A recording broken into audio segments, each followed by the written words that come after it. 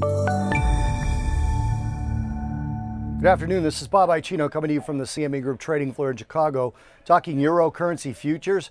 On their lows today, euro currency was down around 1%, getting a little of that back, finishing down just a little bit less than 0.75%, right around that 124 level in the cash. On the lows, again, down almost 1%, but still higher on the week. It was actually a pretty good week for the euro, snapping a 3-week losing streak. We had mixed data out of the EU this week.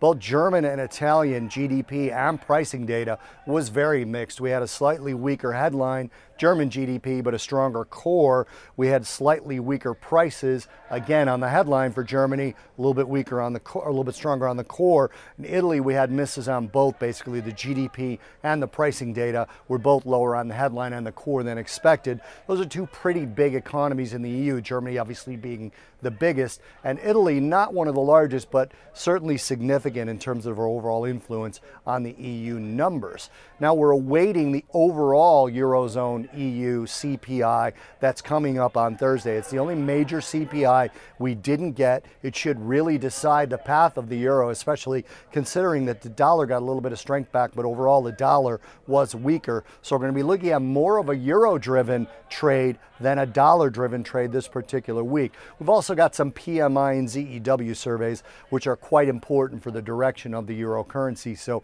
Thursday will really be the big day, but again, up on the week in the euro on the future side and versus the US dollar in the cash, finishing about 124 and change.